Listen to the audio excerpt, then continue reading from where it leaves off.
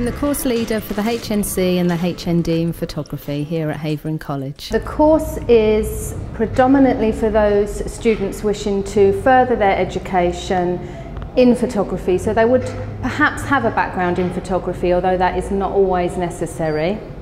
I've been studying at Havering College for 3 years. I'm now going on to the HNC course. Previous, I've been doing the National Diploma in Photography.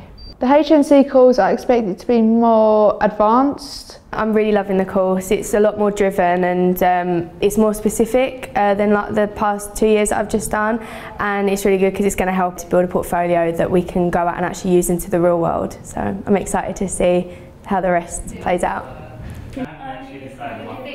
The HNC course at Havering has been designed to help students become more commercially minded photographers. All the assignments are currently based around working in the fields of advertising, editorial, press and fashion photography.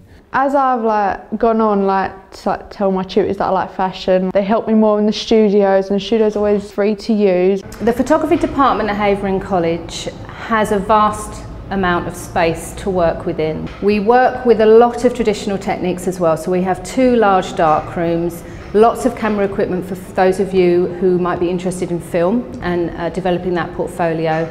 In addition to that, we have 2 digital dark rooms. One of the great things about working in this building, in the creative art space, is that we have dancers, we have fashion students, we have drama students, we have graphic designers. It's a really, really creative space. All the tutors, they've worked in the field, so they know what they're doing. They're really approachable, really friendly, and I just love all the people I'm with as well. It's just such a good environment to be in.